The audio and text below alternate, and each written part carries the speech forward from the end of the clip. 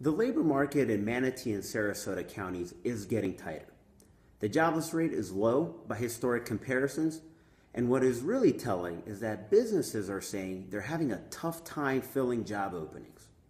As a result, many firms are having to offer higher wages to retain their good employees and to attract the ones that they want. I believe this trend will continue through the remainder of this year. The unemployment rate will continue to trend lower, and our major industries in the region, namely construction, healthcare, and tourism, will continue to add jobs at a rapid clip.